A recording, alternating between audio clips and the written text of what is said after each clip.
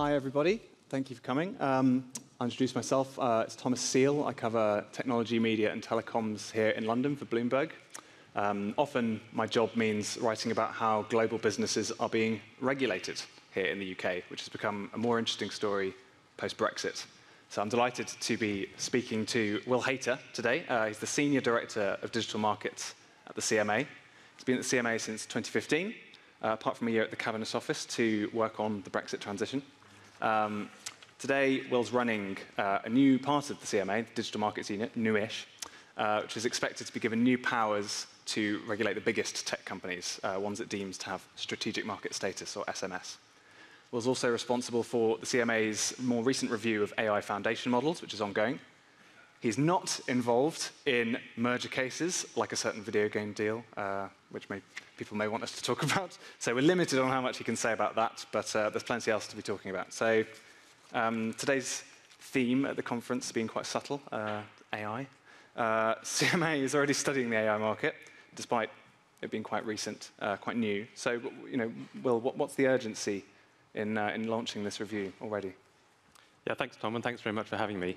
So we've just completed an initial review of AI foundation models. So not the whole of AI, of course, but an important part of it, and certainly the part that is underpinning many of the recent developments that we've been seeing. And we've done quite a lot of work on horizon scanning more broadly, trying to inform ourselves of new technology developments and how those might affect markets, how those might affect competition and consumers.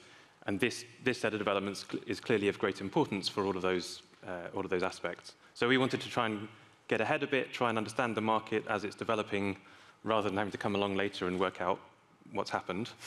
It's an initial review, so we took four months or so, taking stock at three levels of the market. First, the development of foundation models themselves. Secondly, the deployment of the models.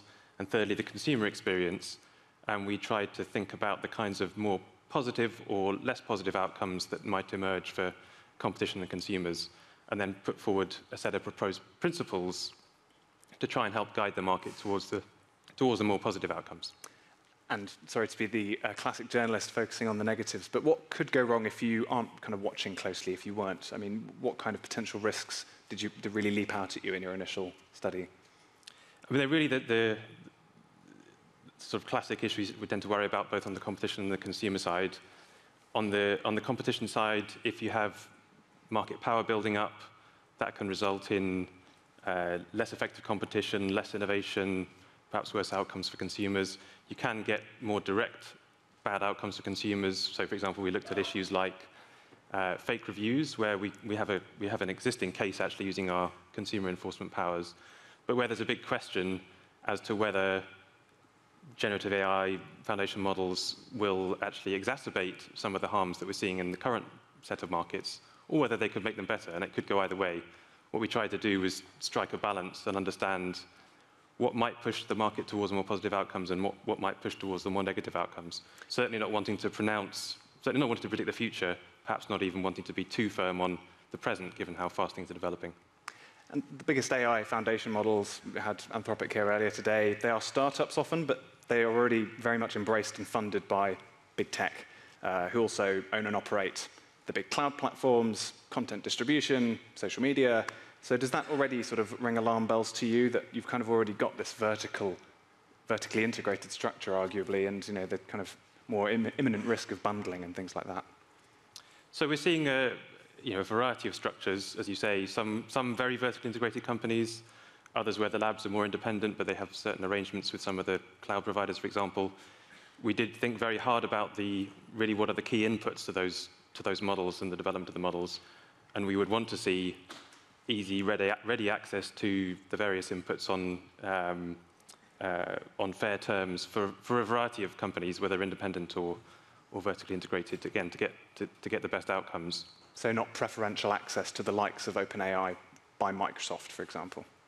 Well, it all depends on the nature of those relationships. I think it's a bit hard to call it either way so far, but we're looking quite closely at those vertical relationships, thinking about, as we always do in those kinds of scenarios, whether there is the incentive and the ability to restrict access to various kinds of inputs, whether that's in terms of compute or data or other inputs. And again, thinking about how effective the competition is at the development of models and then also at the deployment layer, noting, of course, that at the deployment layer, a lot still is yet to happen. So we're seeing some things being tested and rolled out, others not yet rolled out, whether you're thinking about in search or in productivity software or other markets. Are you able to interrogate the terms of some of these big fundraisings and deals that we've been seeing in the foundation AI models?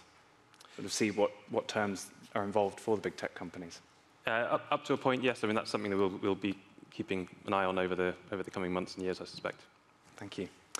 So the digital markets unit that you run still doesn't have any powers, technically, until the government passes the Digital Markets Act, which is expected sometime in the next few months. Have you been keeping busy anyway? You're not twiddling your thumbs, presumably. So will we see a raft of decisions come out when the law is passed? So we've got an awful lot of work going on in preparation for those new responsibilities that you mentioned. That's all of the sort of work you'd expect in terms of thinking about how we'll actually implement the framework. In the bill, we're required to produce quite a lot of guidance on how we will actually implement those responsibilities. We can't start producing that guidance until the bill reaches the right point, but at that stage we will do that, and that will be, for example, explaining how we interpret this strategic market status concept beyond the broad framework that's written in the bill, how firms will be able to engage. We want to set out our stall in terms of really wanting to talk to and hear from an enormous range of companies, whether it's the prospective SMS candidates or challenger tech or civil society, etc. So there's a lot to do internally for now and then externally in the fullness of time to explain how we think that should work and try and invite all of that kind of input. We're also, as you'd expect, preparing in terms of just our operational readiness, so that includes recruiting and trying to get the right blend of skills in, technical, economics, law, all that. I mean, that must be challenging because the CMA is a part of the civil service, ultimately, and so you're sort of restrained by its wage structure. So is it difficult to sort of attract and keep the people that are going to be taking the fight to big tech if they can go and work for them? Well, I suspect anyone who's in the market for data scientists, data engineers, etc., would probably profess a certain degree of discomfort with their ability to attract the right people. I actually think we're doing pretty well. We have a really good team in it's called the data unit, the data and technology analytics unit that contains data scientists, data engineers, behavioral scientists, as well as all our economists and lawyers and so forth. And we think that is in a pretty good place at the moment to be able to help us develop the kind of technical expertise and understanding we need. But I'm certainly not complacent for all the reasons you describe. We think there's a lot to be said for the interest and the impact of our work and the sort of public service ethos that drives a lot of the people that work at the CMA. But in the end, it's also a commercial marketplace for talent, and we're in that just as much as anyone else. Can you talk to us just very briefly about this SMS, strategic market status concept, and as much as you can, say what this will mean, sort of what kind of firms you anticipate being designated and how many, for example? Is it really just going to be sort of a handful, or could it be dozens, or any kind of insight into that? Yeah, thank you. So it's intended to be a high bar, as we understand it in the bill. The concepts in there are substantial and entrenched market power and a position of strategic significance. So this is. I mean, actually, I tend to use the same phrase: a handful of firms. Okay. We're not talking huge numbers. And as with any of our work across any of our powers, we'll be looking to find the greatest impact. So where the markets are biggest and the harm is likely to be greatest, where there may be that most significant market power, which is restricting markets, limiting innovation, holding back competition. And I think you can see hints of where that might be from work we've done so far. So, for example, we did a big study on digital advertising markets covering search and social media, and we did a big study similarly on mobile ecosystems. And already in those studies, we explained that those would be, we thought, at least decent candidates for that SMS status. I think you described the mobile ecosystem as a stranglehold from Google and Apple. Google and I think the phrase we looked at using our press release was a vice-like grip of the two. Vice-like grip. Apple okay. and Google in their respective ecosystems, and those are indeed the sorts of challenges we'll be looking at. And theoretically, that could also go for that could also apply to AI models. strategic market status? Well, I think so the bill is happily very flexible. It describes broad concepts rather than talking about specific technologies. So we think it has a reasonable prospect of being fairly future-proof. AI, of course, is going to be relevant to pretty much all of the markets that we might look at, whether it's the specific market for the models themselves or whether it's search or other markets as well. But I think it could, in keeping with what I said about our report that we produced in September, there are arguments either way, and we'll need to take a careful evidence-based assessment of those arguments. In search, for example, there's an argument that says that AI-enabled services are going to come and sweep away Google's position in search. I mean, that was the argument that was being put forward by some people a year ago when ChatGPT launched. There are other arguments the other way, which is that actually these new technologies can just help entrench some of the existing positions. We haven't taken a view on that, and at the point of actually doing an assessment of strategic market status in search, then we'll obviously have to take a position on that.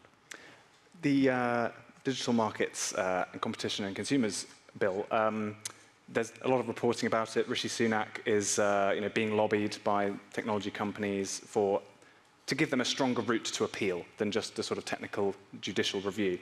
We wrote a story about it today saying that maybe he's not going to do that and he's going to stick with the judicial review. But what would a stronger right to appeal mean for your work and enforcement? Would you have to be more careful, more conservative if they had that sort of full merits right of appeal? So look, you heard the Secretary of State talk about this just earlier. It's the government's bill, and there's a long way to go in Parliament. And the main thing we can do is take a view on the bill as it's been put forward. And in our view, the structure that's set out in that bill strikes a good balance. It's not just the court review process. There's a whole set of accountability measures, internal accountability in terms of reserved decision-making to our board and to a board committee, so that, for example, an individual like me can't individually take any one of those most significant decisions. That's in parliamentary accountability. We'll expect to be held to account by, no doubt, a combination of different committees in Parliament. And then there's the court review process. And the important thing for us is that we think that the judicial review standard that's in the bill is already a tough, robust standard. A lot of ink gets spilled suggesting that it's a sort of light-touch check. And I suspect not many people in the audience would have spent time reading the judgment in the Meta-Giphy merger appeal hearing. But if you did go and read it, you'd find 100 pages of thinking from the court on not just the process that we followed and whether we did that right, but also our analytical approach, whether we looked at the right evidence, how we went about doing that. So I think anyone who read that would come away thinking, actually, this is a pretty tough and robust standard. Who'd have thought that the highest justices and lawyers in the land would have been spending so many pages on GIFs? There we go. The spotlight's kind of rarely been on the CMA as much as it has been in recent months after Microsoft Activision. Now, we're not going to go into the mechanics of why CMA took certain decisions, but some people have put to me that this review of judicial review or big tech appeal is sort of maybe a kind of a political blowback after that for the CMA. So I just wondered what you make of that, and are you dealing with an increased amount of political and business pressure, basically, since that deal came to the public? So look, we always do our job based on the evidence. That's absolutely what drives us. And the same was true in that case as it is in every other merger case and anything else we do. And we're independent from politics. That decision was just as independent from politics as anything else that we do is. And we think that's really important, and we stick by that. It doesn't affect your job at all, the sort of Microsoft weighing in the media and Chancellor making statements about how regulation should work? We listen to companies on all sides of the argument, and as I said, we always come back to what the evidence says to us. And in that case, the evidence said to us that there was a worry about cloud gaming. We stuck to that worry. We blocked the original deal on that basis. And then when a new deal was presented where a remedy had been found to that problem, that was what we were happy to accept. Great. I got Microsoft Activision there at the end. Anyway, that's all we have time for. Thank you very much, Will. Hope that was interesting.